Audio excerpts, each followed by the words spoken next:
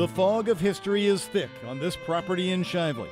Once the most famed bourbon distillery in the world, Stitzel Weller opened on the day they ran the 61st Kentucky Derby, 1935. For a few short hours, the most important city in the world.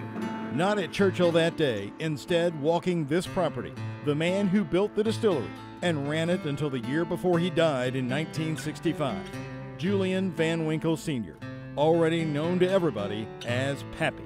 He was very important to the industry in his lifetime, but his status wasn't nowhere near what it is today. Known around the world. Nowadays probably is as famous as Colonel Sanders. Van Winkle produced Old Fitzgerald in Shively. It would be 30 years after his death before the first bottle of bourbon with the name Pappy would be created by his grandson, Julian Van Winkle III. Yeah, it was just kind of in our blood and just kind of grew up around it, and just a fabulous place. And everybody that worked there was great friends with Pappy and my dad. His sister Sally has vivid memories of what Pappy was like. If somebody asked him how he got into the bourbon business, his reply was, "I needed a job and I got one." There was lots of bird life, and he loved to hunt, so lots of times he would wear his camouflage outfit when he went to work and go out and hunt in the afternoons. He hunted on the Stitzel Weller fields. Van Winkle was known for his honesty and integrity with handshake deals.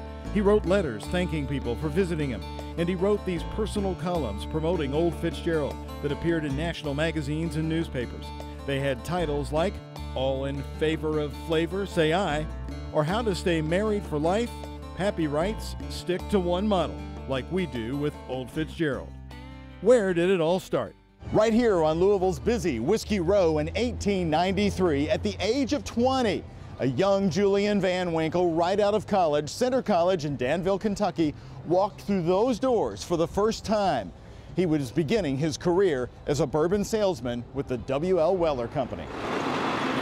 The other buildings where he worked as a young man are still standing on Story Avenue in Butchertown. This is the Stitzel Distilling Company headquarters, and you can see it right here on this 1902 depiction of the plant. He traveled by mule, by horse and buggy, by train, and by airplane, and none of that fazed him. I mean, he just moved right on into the future. Let's go, Pappy. 004 is a good number. Thank you. And what a future it turned out to be. Now his name is on the most sought-after bourbon in the world. But Van Winkle has been gone longer than most of the people fighting for his product have been alive. Some believe he's just a creation of good marketing, like this picture of him with his dog Thunder pulling his golf cart on a Louisville golf course. We asked his grandchildren if they had any film of Pappy in Louisville to find out what he was really like. Look at him, isn't he handsome? He always looked that same age. Kind of dapper. Always wore a hat. Unseen for decades, stored away in an attic, the Van Winkles found Pappy and his wife Katie Smith, known as Nana, walking out of this home in Lexington. Years later, there's Sally on horseback with her dad, Julian II, in Louisville's Indian Hills neighborhood. Pappy and Nana visited every Sunday afternoon. Pappy is dressed with a tie, wearing a hat, smoking a cigar, Nana by his side. Here's color film showing him in a brown suit in Louisville, looking like he's straight off a bourbon label. But the classic clip from the attic is this 1950s scene on Delray Beach, Florida. Nana was all dressed up, and both of them all dressed like they were going to church. Fully dressed, 100 degrees. In his suede jacket.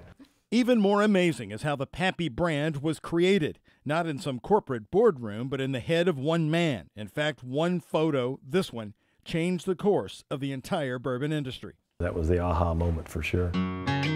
Coming up, how Pappy the Bourbon almost didn't happen, and Pappy's Louisville home still visited by a family spirit.